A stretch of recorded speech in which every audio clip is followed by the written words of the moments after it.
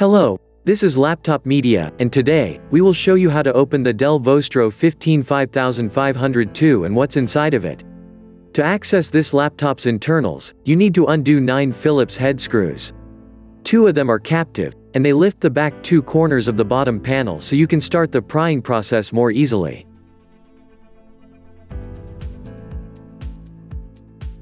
Please remember, it would be of great help to us if you just hit the like button and subscribe to our channel.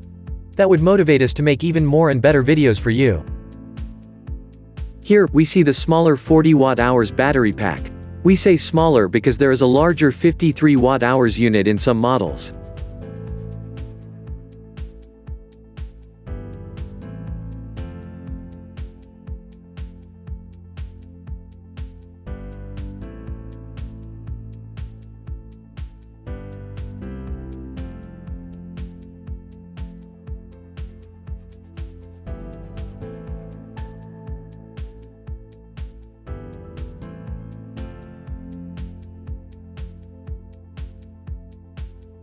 The cooling solution here comprises a single heat pipe, placed at an angle over the CPU.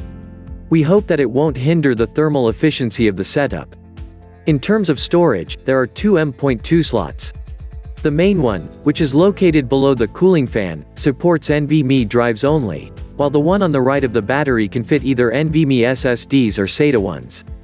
Thankfully, there are 2 RAM SODIMM slots, that can fit 32 GB in total, and work in dual-channel mode.